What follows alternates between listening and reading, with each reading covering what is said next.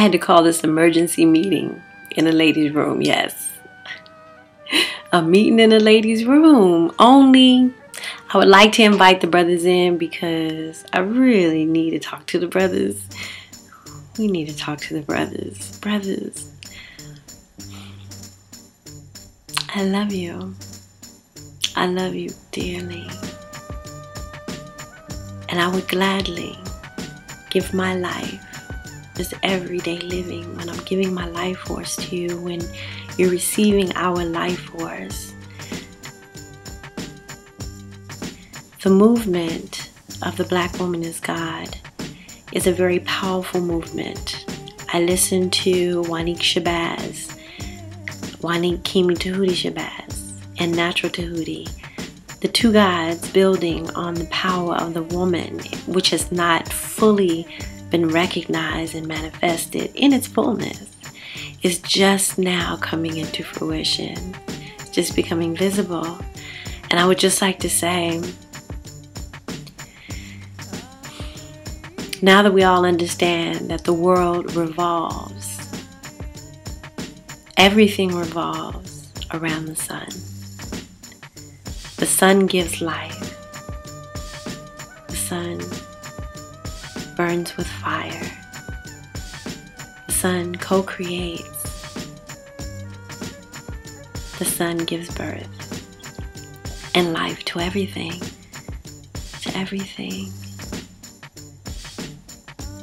And the woman has been referred to in European history as the most holy. And how did angels get turned into men? The same way the 13 moon 28-day calendar was turned into a solar calendar, but in reverence to the patriarchy, and then the matriarchy was distinguished in many ways, called heresy, paganism, goddess worship. You know, goddess worship. We all know it well. And for the sisters, we really can't expect to find a man who we are truly and completely equally yoked with. That's not gonna happen. That's not gonna happen. We are different beings. The woman is the life-giving energy, and the man is the life germinating, circulating. The moon goes around the earth 13 times. The earth goes around the sun. Everything revolves around the sun. And if we have been watching closely, you will see that everything revolves around the sisters and sisterhood. And if sisters, you're still walking around saying that a man's just going to be a man, you can't change nobody, that's not true. Look in your own life, because I'm sure at some point in your life, if you're on a journey, you have put your life in the hands of a man that you felt was worthy of taking care of what he's supposed to take care of, and he cannot be your equal. He doesn't have children. He never will grow in ways that women grow. He never will. He can only grow the way he grows. And brothers, you really have to understand what that means. And what that means is that if you're going to grow with a goddess, then you have to be humble to her power. And you also have to be receptive to her wisdom and what she may have to contribute to you. You're not the only teachers. We're teachers too. And unfortunately, the patriarchy. Hold up, I'll show you. These right here. See these? I know it's backwards, but I'm sure you can make it out. It's running the world. Neanderthal are running the world. So, to get back to our ancestral ways, we have to understand a few things that I'd like to go over right now. That you just can't take things and run with it because it feels good. And it caters to your emotions. So men, when you say things like, I want a hard-working woman. No, you really don't. You really don't. You really want a well-rested woman and a woman who can manage well, delegate. That's what you really want. Because you want your wife to have the energy and the time to give to you. Okay, next on the list, she's letting go of herself. You know, she's not the way she used to be when we first got together. Oh, she doesn't look the same 20 years later that she looked when we first met. Well, she probably has some children, and she's working now not just to maintain herself the way she was when you met her, but now she's maintaining a household full of people in addition to herself. So herself gets last sometimes. She gets neglected. But don't go have an affair on her because of it. Don't make her feel less than herself, less than a goddess, the same goddess you physically united with in the beginning, because obviously that's what was important to you. Because if you would go and have an affair on your woman and use that as an excuse, as she let herself go, you're really not worth her, because she's more than her physical body. We're multidimensional beings, and I realize sometimes it may be hard for you to absorb, because men in their density sometimes, you know, this is not a diss, this is just, we all know the truth now. Sometimes, you know, with the heavy eating and the density, you know, the density, the anger, the emotions, and so forth, sometimes they just won't understand. Because, like I said, women experience something that men will never experience. The woman has been changed to be the moon goddess, and she needs the sun. And oh, without the sun, she's just a cold ball of rock. That's not really true. So the white moon is responsible for the fertility, so then it magnetizes to what it can fertilize. So the sun gives the life, and the man, he circles her. He circles her and he protects her, and he keeps her safe because she's nesting. She doesn't go anywhere. The sun doesn't go anywhere. The sun doesn't rise and set. It doesn't. We got a lot of work to do. And we're not going backwards. Okay, that's the next one too. Staying in the now moment, which is an excuse really to not be accountable for anything that you do, and not see the path of destruction that you're leaving in your way, and saying that, you know, that's some kind of spiritual law. Yes, you are supposed to be fully present. You can't help but be that, or physical, or dense. So we're not moving at the speed of the earth. We're heavy because of the things we eat, the things we think, and our emotions and all that. Penis control is a must, and keeping secrets, that whole Alicia Keys song, I'll keep your secrets, that's not cute. Why do you need secrets? And furthermore,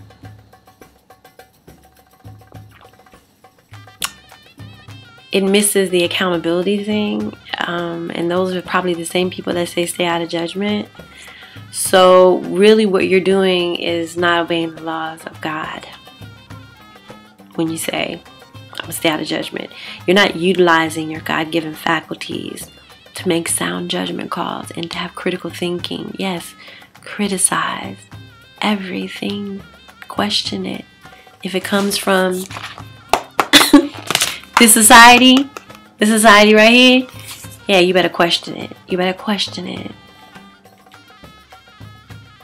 So just don't take all this new age philosophy and just run with it. Reference it with your ancient references. Sheikh Anta Diop. I don't have to tell you all the scholars. Y'all know them. Yeah, the critical thinking thing. Stay in the now moment. No, don't mix business with pleasure. Now that's not in according to spiritual law. All the trees of life talk about beauty and pleasure, and it's a vehicle. Emotions, motion, are the fuel. It's overused and abused by this society. The hetero principle, Shun principle, beauty, visual imagery, imagination. Disney makes a lot of money on the hetero principles. So it does exist. Yes, you can mix business and pleasure. Most cultures do, but they do it in balance. They do it in balance. They do it with some morals, sound judgment, wisdom. All these things are acquired through practices and studies and understanding your body and your brain and the chemistry of yourself and the makeup of your body and the makeup of your connection to the universe and just who you are. Once you study that and you understand that, you become a vehicle that is now in control of its navigation. The mirror principle. Okay. We're thinking that we're getting the mirror principle, you know, if the mirror is something, you see something in the mirror and, you know, you're looking at it and you're like, and so you're trying to wipe it off, you know, the mirror, but you got to fix yourself. Yes, that's obvious. We all need to be working on ourselves all the time, right? But what it is the broken mirror and it's the endless mirror. There's the endless mirror, which shows you the truth time and time and time again. It's just the truth will prevail. And it will be seen straight up in the mirror. So that's the Hall of Mirrors. And it's for some people, if they're living in the shadow, it will seem confusing. But others like figuring out mazes. And, you know, the Hall of Mirrors is just eternal life. But then there's the cracked mirror. And, you know, some thoughts say that it's anger. But it's also the step pyramid, you know, the top view of the step pyramid is also the glyph for the white mirror, which was today, which is my galactic signature. That gives you what you ask for. No, you're not attracting what you are. You are emitting a vibration, but you're emitting a vibration based on your thoughts and your thought patterns and your habits. And you could be saying anything out of your mouth, but it's what your emotions are saying is what the universe is listening to, because you're a tuning fork. You're like an energy field. So saying things out of your mouth, Sebek style, just on the Tim side, is not really gonna cut it. You know what I'm saying? It doesn't penetrate when you just say things and you don't behave in a manner that's consistent with what you're saying. And you're not in control of your emotions, you're not in control of your breath, you're not in control of your penis. And so you're really just like chaos instead of order. Some people think the universe is chaotic, and some people think it's in order. So natural order, the mirror principle gives you what you ask for, reciprocity, and what you ask for in your being is what you're gonna get, not what you say out of your mouth or write on a piece of paper, but whatever is in your being and whatever you're feeling. And if you're thinking a whole lot about what I don't want that, and I don't want him to be that, and I don't want my man, and I don't want this, then what do you want? You're putting more energy in what you don't want, and so basically you're attracting that again, you know. Or the other scenario is that you talked so much about what you wanted because you didn't want to put any energy on what you didn't want, and you didn't get all the details, and you got some stuff you didn't want. But what are you gonna do? You're always gonna get stuff you don't want. You gotta work with it. That's why we have divine laws and principles. If you find yourself attracted to someone and it feels like it's otherworldly and it's not just your penis, then more than likely there's a lot that you're supposed to be doing together and not with just your penis. So building empires is not just about making the babies, because that's the most dense thing that can come out of sex. A baby, we love them, they're cute, but they're dense, they're heavy, they're like us, they're matter. So yes, we are in the now moment and we are present. And I think what that message is to be fully aware of the moment, as in fully aware of the energy of the day, the vibration, the tone, the color, the day keeper, the symbols, the geometry of the day. Just being in tune with that. That is being in the now moment. But then we're multidimensional. We're not just physical. So don't let a patriarchal system tell you that the now moment means not planning for the future. No, that's some people's past. They want to forget. Some people. Everybody doesn't need to forget their past. Our past is very powerful and strong. And, you know, it's the untold American or world history. But that's okay. It's going to be told.